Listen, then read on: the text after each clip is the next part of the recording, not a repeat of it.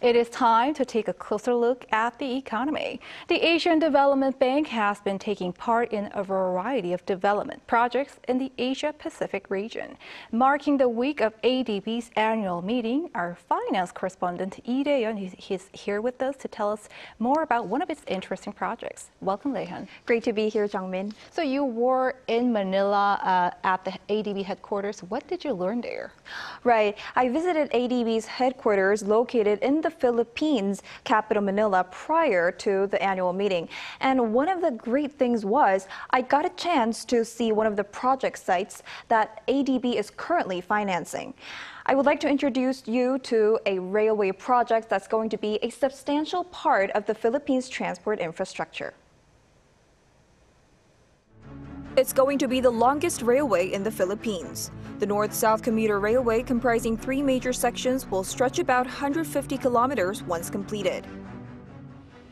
What you see behind me is a construction site of the Malolos-Clark Railway, one of the most biggest transportation projects that's currently taking place here in the Philippines. The North-South Commuter Railway will link the growth centers of the city of Clark, where the international airport is located, with central Manila and Colombo City to the south of the capital. It's expected to offer commuters speedy public transport, as it will cut travel time from 4 hours to less than 2 hours. Will bring about a faster and more efficient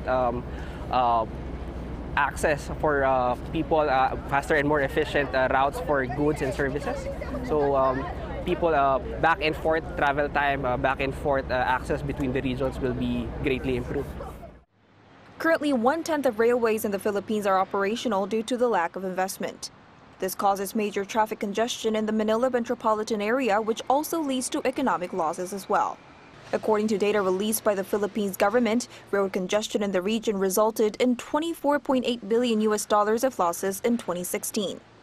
To expand the transport infrastructure, the Department of Transportation and ADB aims to complete the railway by 2029. This project will bring environmental benefits like cutting carbon emissions, as one railway compartment is expected to replace 1,100 cars. The Asian Development Bank has invested $7 billion into the project, making it the biggest infrastructure project that the bank has ever taken part in. South Korea's construction businesses are also participating in the project, with construction orders for Hyundai and POSCO Engineering and Construction both totaling over $712 million. Since the build policy from the Duterte administration, the Philippines is conducting large-scale infrastructure developments. Korea's corporations have lots of experience based on decades of overseas construction projects, which is why we have decided to use our ability to contribute to the railway project.